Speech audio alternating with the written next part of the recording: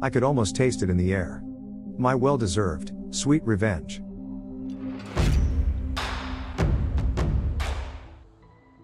You found the best place for your vengeful needs. In this episode, you'll learn that farmers don't chicken out easily, and why you shouldn't mess with an ant farmer who also possesses thermites. Followed by a story about an honest farmer that wants to get lucky in Kentucky and has entrepreneurial plans for his retirement pastime. But when a restaurant owner stands in his way, he returns a smelly favor. Last story, an honest farmer wants to grow chickens and grow his business, but the township and citizens prefer to stop his plans, even though he's abiding by the rules. Fair warning, the last story contains talk of law, but the Revenge Act is so finger-licking good, it can't be legal. Anyway, it might be annoying to overstepping townships and unreasonable citizens. So if that's you, you have been warned. When I was about 11 or 12, I started hobbies which included rock collecting and ant farming. I also started babysitting my brother at the time. So it all began on a normal Saturday, that consisted of me babysitting my little brother while taking care of my ants. I let my brother play on my PS3 so I could do my own thing. But sometime into it, the doorbell rang. I opened it and saw these annoying little kids who would always ask if I could play. But I would decline every time. Normally, they would just leave, but this time they just sat there and kept on ringing the doorbell. This went on for at least 10 minutes. After it stopped, I expected they were finished. Until I heard giggles outside, followed by rocks being thrown at the house. One of the rocks managed to crack a window. I ran outside and aggressively opened the door. From their perspective, they must have known it wasn't going to be good. Also at the time, I was probably about 5 feet 9 inches, so I was kinda intimidating to them. I walked outside and commanded them to go home or I'll call the police. Fast forward about 2 weeks and it happened 3 more times. At this point I was done playing around. I knew they were gonna do it again, so I came up with a little plan. And I would call in my loyal reinforcements. The rocks they would throw were collected next to my house. I accidentally spilled my fire and geranium on the rocks, releasing 1,500 to 2,000 fire ants.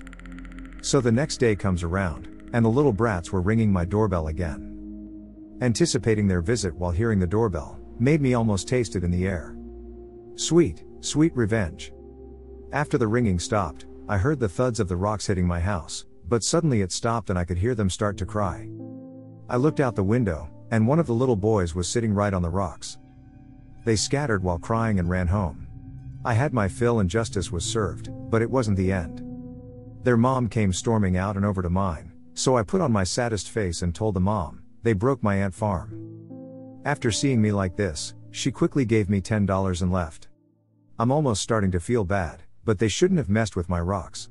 A few weeks later, they started feeling confident again and stole toys from our backyard, repeated the ringing of our doorbell and of course, taking away rocks again. I went to their parents directly and told on them. It didn't work though, as they kept on going even after I released the fire ants.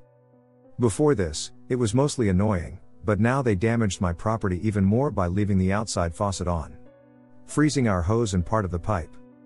Where I live, we normally shut the water off to the outside so there's no chance of freezing. We would also drain and cap them, so they wouldn't freeze. Now I'm pissed, they will only stop when I take my gloves off. I took a big school bag that's normally full of books, and filled it up with toys like Legos, balls, dolls and stuff like that. But I couldn't leave it at just that. You know I keep fire ants, but I have to admit, I also have a termite farm. I took one of my subterranean termite farms, and emptied it into the bag with sand and all. I then made sure to put the inviting bag on my grass lawn and patiently wait. I went to feed my brother lunch and when I came back to check on the bag, it was gone. Fast forward a couple of months, and their house was on quarantine for the bug infestation. Karma can be a bitch, even though it cost me around $500 worth of bugs.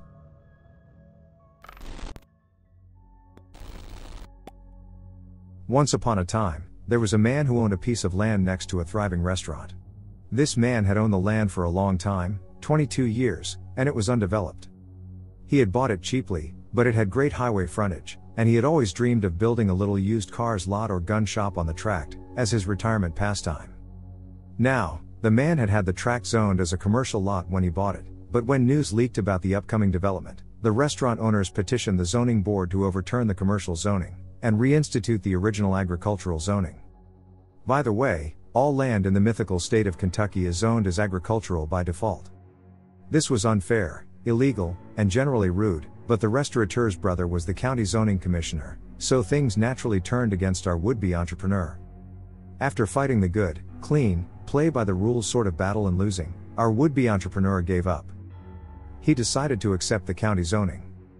Not to see the tract go idly unused, the enterprising retiree decided to pursue another business venture. He raised hogs. Lots of them. 204, to be exact, on his little 12-acre tract. For those of you unfamiliar with the climate in time-lost Kentucky, the summers are downright southerly in their humidity and heat. As you can imagine, a rather malignant odor grew up around the thriving hog farm. Patrons of the restaurant ate elsewhere, anywhere else to be exact. In a matter of weeks, the zoning commissioner reversed his earlier ruling, returning the commercial status of the lot. It is another caveat of Kentucky zoning law, that land can always be used for a purpose lesser on the scale of hierarchy than its current zoning. Everyone, especially the restaurateur, was surprised when the hog farm remained in operation. Nothing, not even substantial financial offers, could convince the new farmer to quit his now beloved occupation. Exactly 3 months and 4 days after the opening of the hog farm, the restaurant closed its doors for good. The farmer, in a fit of depression, ceased hog farming and decided to open a small sporting goods store instead. It remains there to this day, alongside his newly acquired restaurant.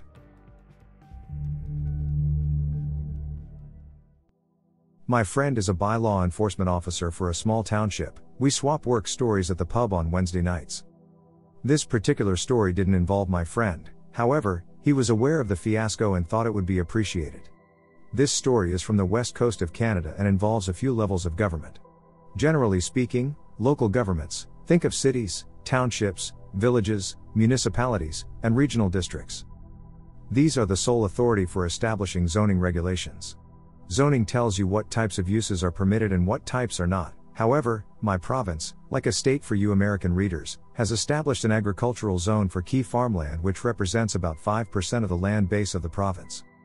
If your property falls under this agricultural zone, the local government cannot restrict most agricultural uses, but the province restricts most non-farm uses. Now on to the story. Farmer Joe started a chicken farm in the early 1990s and by the early 2000s had quite the prospering business. Joe is a practical guy and realized that a big cost associated with his business was sending off his chickens to the slaughterhouse some 45 minutes away. Joe figured that he would do better if he built his own abattoir, chicken slaughterhouse. But unfortunately, his tiny farm had no room. In the mid-2000s, Joe had a huge stroke of luck and was able to purchase a 40-acre property from an old family friend. While the property was technically in the city, it was on the outskirts of the city and was in the provincial agricultural zone. Joe was thrilled at the business opportunity, and bought the land.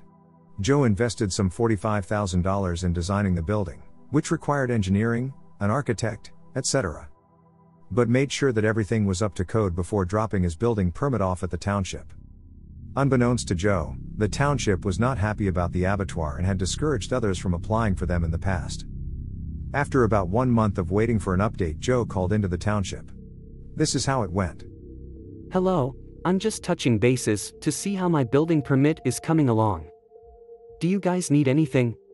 Oh, you're the chicken farmer, right? There's an issue with your permit. I'm going to transfer you to our zoning guy. Hello Joe, we cannot approve your building permit due to planning reasons. Abattoirs are not permitted on your land and you would have to change your zone to allow one. There's only 2 abattoirs in the township and they are located in industrial zones. I don't know if the neighbors would support an abattoir. Joe was ready to call bullshit, because he knew that the provincial regulations allowed an abattoir, provided that 50% of the animals processed in the facility were grown on his property. But Joe kept a level head and decided to placate the township. Oh, okay, I will apply to rezone then. I don't think that would be a good idea. Your neighbors are going to fear that a poultry slaughterhouse will impact their property values and pollute the aquifer. I think I can make a good case. Please send me the application forms. Okay, but I think you should reconsider. Noted. A week later, Joe received the application package from the township and started putting together his proposal.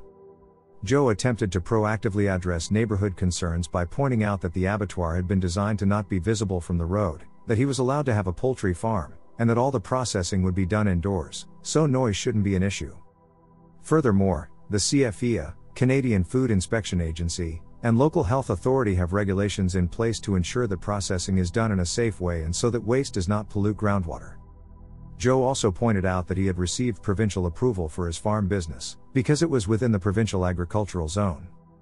Joe also noted that his business would help other small-scale farmers who were struggling to find local, affordable places to take their poultry for processing. Joe's application was received by the city and they took their application fee. Apparently a few city officials reached out to Joe and tried to convince him that it would be in the best interest of the community if he withdrew his application, but Joe would not budge. 6 months into the process, a public hearing was held, and it was likely. Joe reiterated the benefits of his proposal at the hearing, and explained that it was permitted under provincial law. So the hearing wasn't really necessary, but he wanted to be a good neighbor and see if there were concerns he could address. 13 people voiced their disapproval. Examples included: Citizen 1, I am opposed, this is going to pollute the groundwater. Citizen 2, I tried to do the same thing a few years ago and was told no. If I can't have it, you shouldn't have it. Citizen 3, we don't know how many chickens you grow. This should be on industrial land. Citizen 4, I board horses on my property, this would be smelly, noisy, and I would lose customers. Citizen 5, I think it's cruel to slaughter chickens. Why can't you farm vegetables instead? Citizen 6, there are already rats and crows in my yard. This will attract more pests. Citizen 7, my children play outside. This business will increase traffic and one of them will be hit, think of the kids. After the hearing, Joe was interviewed by the local newspaper and simply stated, We'll just let township go through its phases, they'll be voting in a few weeks. Let's see what they come back with, and then we'll take it from there. A few weeks later, the Township Council reviewed the staff report, summary of the public hearing record, and all letters received regarding Joe's project. The council unanimously rejected the application, noting that the size of the business was inappropriate for the area. They acknowledged that the proposal met provincial standards, but felt that it was against the standards of the community. One voiced concern that the province may get involved and overturn the township's decision under the provincial regulations. After each councillor gave their speech, Joe was told it was a no-go. Joe did not want to go to the hassle of hiring lawyers, so he reached out to the commission that oversees the provincial agricultural zone, the minister, politician, responsible for the agricultural branch of the provincial government, and a few farmers' groups to obtain their support. The minister penned a rather damning letter to the township explaining that their decision was not appropriate, as they did not have the authority to restrict the farm use. Similarly, the commission sent a memo to the township staff, explaining that they could not restrict the use. And the farmers' groups criticized the township in the local news outlets. Joe took this information and provided it to the city's chief building inspector, along with a resubmission of his building permit application for the abattoir, and demanded that the permit be issued. In response, the building inspector provided a formal letter to Joe, explaining that the permit was denied because the abattoir was an unlawful use. The inspector also reiterated that the application to change the zoning to allow for an abattoir was rejected by council. Government speak for, sorry Joe, you're shit out of luck. Joe attempted to go to the city manager and provide letters from the province, which explained in detail that the township was in error and could not restrict a legitimate farming operation. The township disagreed and told Joe that in 1999 the agricultural branch allowed the township to restrict meat processing, but would not provide further information without an extensive Freedom of Information request, which may or may not yield the right paperwork to Joe. It would be redacted. The alternative was to sue, and see the information in discovery. Joe was fed up, and decided to build his abattoir anyways. Joe found a contractor and built that abattoir over a weekend when the township's building inspectors were not working. On Monday morning, some 50 complaints were made to the township, and the bylaw enforcement officer came to Joe's property to investigate. Joe, I'm getting reports that you've done unlawful construction, is that true? No, all the construction here is legal. What about that? Points to abattoir. That's a legal building. I don't think you have a permit for that, Joe, you'll have to stop working on it. That's okay, the work is done, so we can definitely stop work on it. Joe, this is putting us in an awkward situation. I'll have to go back to my higher-ups and look into enforcement options, but this is serious. Noted.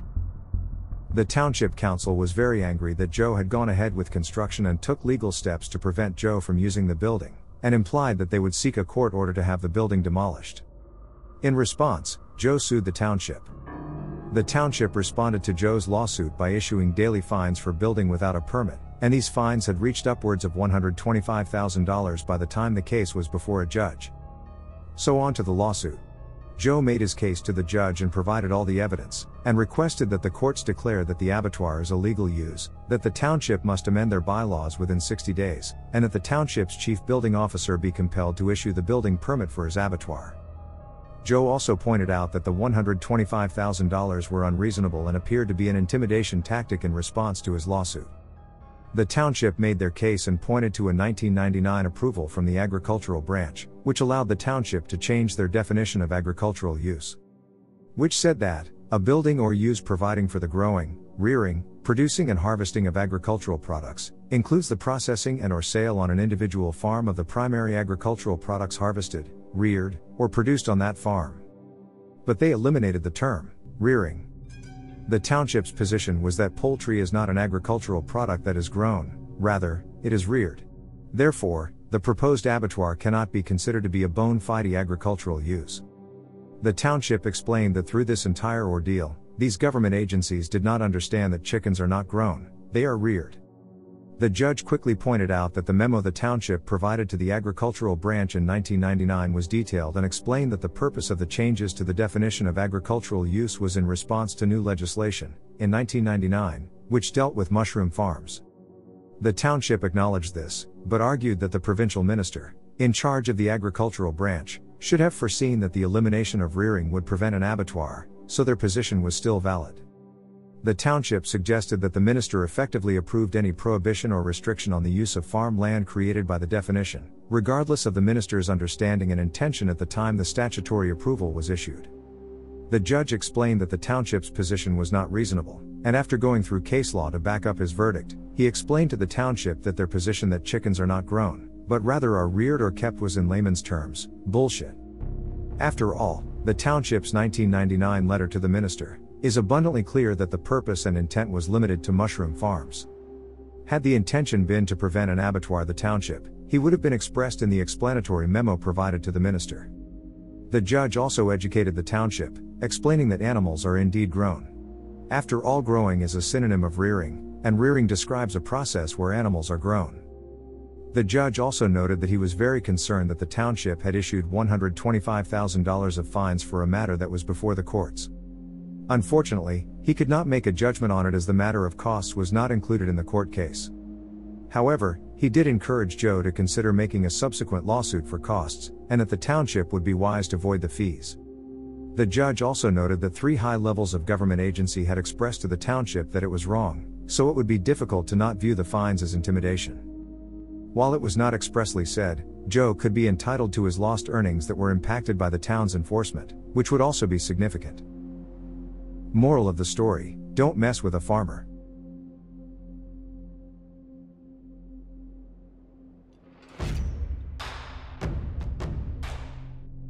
You stay till the end, which means you're the one I make these episodes for. I want to take this moment to thank you. I really appreciate you, because you bring me a great amount of joy. Subscribe for future uploads and show your vengeful devotion by tickling the like button, without mercy. Do you have any experiences surrounding the topic of this episode? Share yours below, I'll join the conversation. And I'll be seeing you in the next one.